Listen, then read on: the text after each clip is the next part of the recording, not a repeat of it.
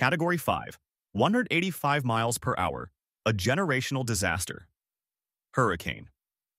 Melissa was not just a major storm, it was dubbed the storm of the century for Jamaica. But why did it earn this terrifying title? Welcome to the Why Vault, where we answer why things are the way they are. The first reason why Hurricane Melissa was dubbed the storm of the century for Jamaica is storm intensity. Melissa tied records as one of the strongest Atlantic hurricanes to ever make landfall. It was the most powerful storm to strike the island since record-keeping began in 1851, exceeding even the ferocity of historic storms like Gilbert. Secondly, its devastating crawl. Most hurricanes move relatively fast, limiting their damage.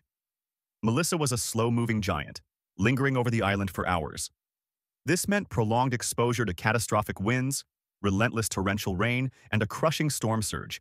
It was an hours-long sustained battering. Third, the rain and surge. Melissa's unprecedented strength and sluggish pace fueled massive rainfall, up to 40 inches in some areas, leading to catastrophic flash flooding and landslides across the mountainous terrain. The life-threatening 13-foot storm surge ripped away coastal infrastructure that was simply not built to withstand an event of this magnitude. Ultimately, the storm of the century label reflects the total collapse of infrastructure and isolation of communities that followed. It required a full rebuild, not just a restoration.